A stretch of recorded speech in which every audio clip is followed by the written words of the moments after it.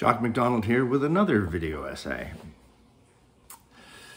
Sometimes I have actors asking me, well, I mean, if I'm just an instrument through which the character plays, then I'm really unimportant, aren't I? And no, that's not correct, okay? What an actor brings to the character, to the story, is their humanity, their individual, unique humanity, okay? So this instrument through which the character plays is uniquely mine, got it? So that basically my Hamlet, let's say, is going to be very different than your Hamlet, or his Hamlet, or her Hamlet, okay? It will be Hamlet. Hamlet is, like we say, an archetypal energy. It's a combination of archetypes that have created this character, okay?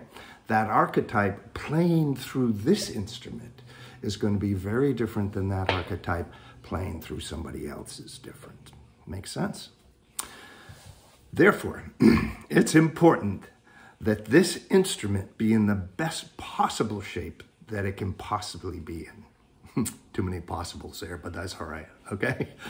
I have to know this body and the muscles and how they work and how they can work differently. I have to know this mind, this psychology, not only the psychology, but the intellect and the imagination, the intuitive, the creative parts of my mind.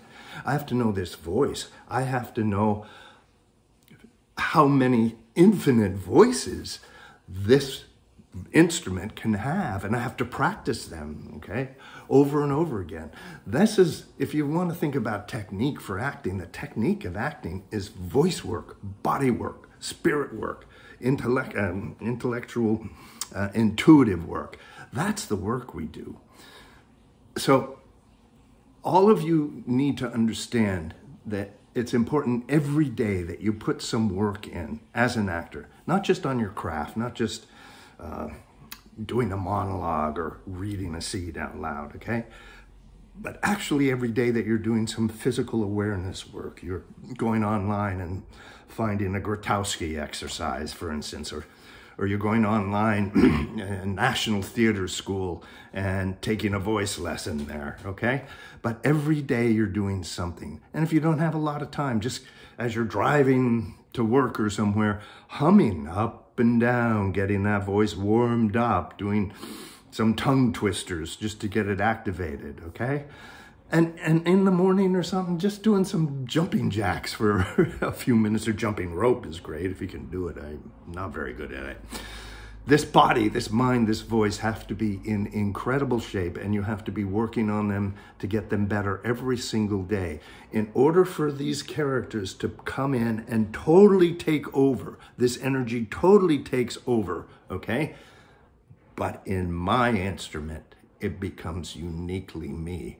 I bring the humanity to the archetype, to the energy.